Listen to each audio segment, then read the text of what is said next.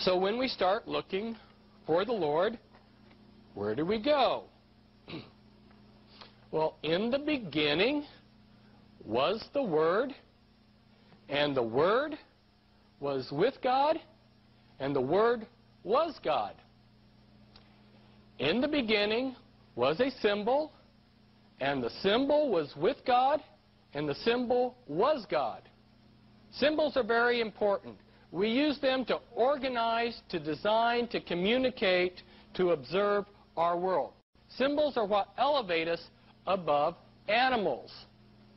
And I think that in Satan's bag of tricks, just the manipulation of symbols alone is a tool that's capable of controlling mankind. This is a very interesting use of symbols. A friend of mine who worked for the New World Order, very high up in the New World Order, and he was one of their mind-controlled slaves. He had been part of the Illuminati, and one day his photographic memory wrote down this formula.